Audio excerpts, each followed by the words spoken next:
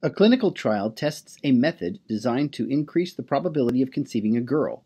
In the study, 360 babies were born and 324 of them were girls.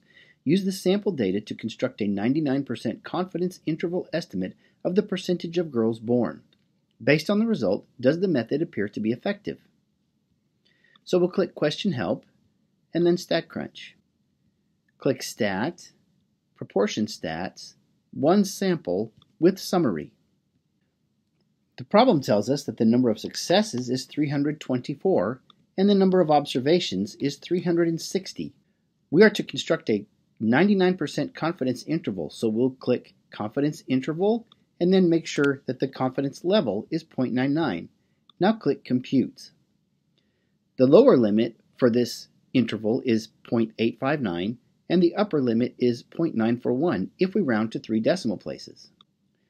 Does the method appear to be effective? The method is designed to increase the probability of conceiving a girl.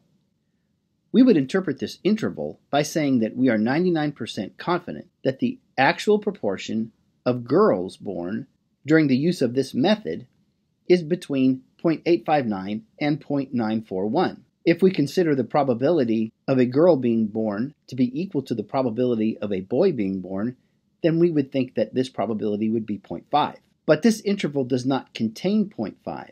We have stated that we are 99% confident that the actual probability under this method is between 0.859 and 0.941, which is greater than 0.5. So our answer would be yes, the proportion of girls is significantly different from 0.5.